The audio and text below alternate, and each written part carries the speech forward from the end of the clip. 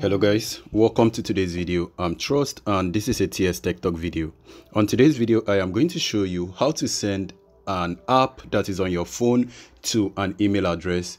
So let's say a friend needs an application that you have on your phone, but they cannot download it on Play Store.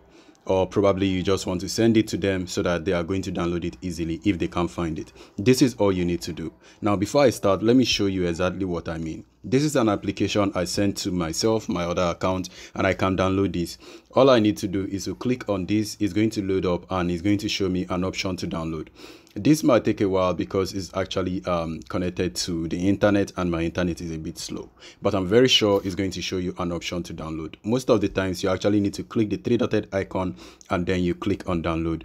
Then to start this, actually guys, you need two things to actually make this possible. Now, the first one is you need to just go to Android Play Store and then you download these two applications. First, you need to download Google Drive, which is this one.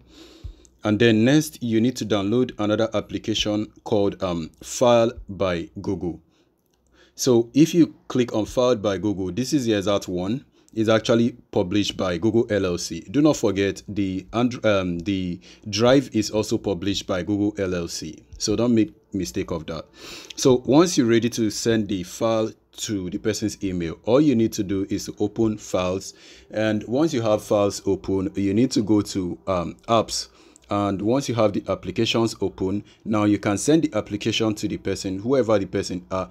Now, all you need to do is to click on the three-dotted icon next to that application. So just scroll around, you are going to see the application. Once you see the application, click on the three-dotted icon and you are going to notice option for share. Click on share. Now, if you click on share, go ahead and select Drive. Now, when you choose Drive, you notice it has already rendered this as an APK file.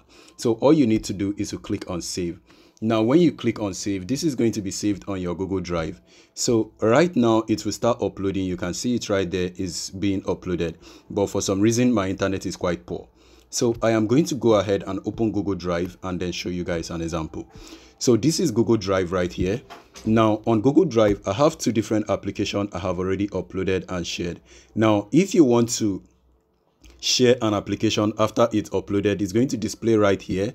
Once it display, it's going to display with a .apk file. This is still uploading and quite slow. So to share the file, all you need to do is to click on this three-dotted icon and you click on share.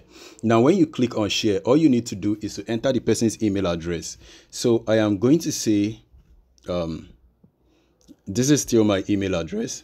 So put in the person's email address and make sure that it's actually set to editor.